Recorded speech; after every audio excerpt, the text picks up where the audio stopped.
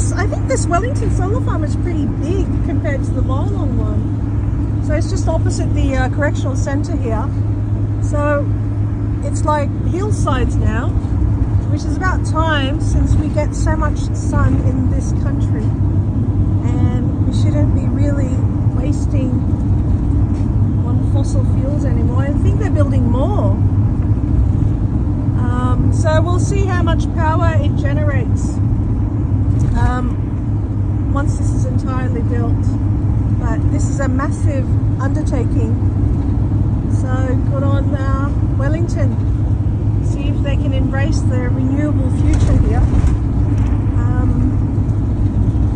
Because this is going to really power their energy needs.